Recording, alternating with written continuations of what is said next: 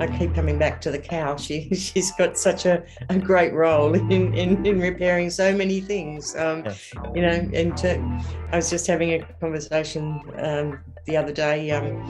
You know, we still have this idea that removing livestock from an area of grassland actually builds biodiversity. It's equivalent to continuous grazing in the damage that is done from grasslands. You know, grasses and grazers evolve together. So grasslands need to be disturbed, and the grazing animal is the perfect combination with grasslands. They evolve together, and when we remove that grazing animal, then grasslands decline and biodiversity declines. So, you know, we need the good old cow.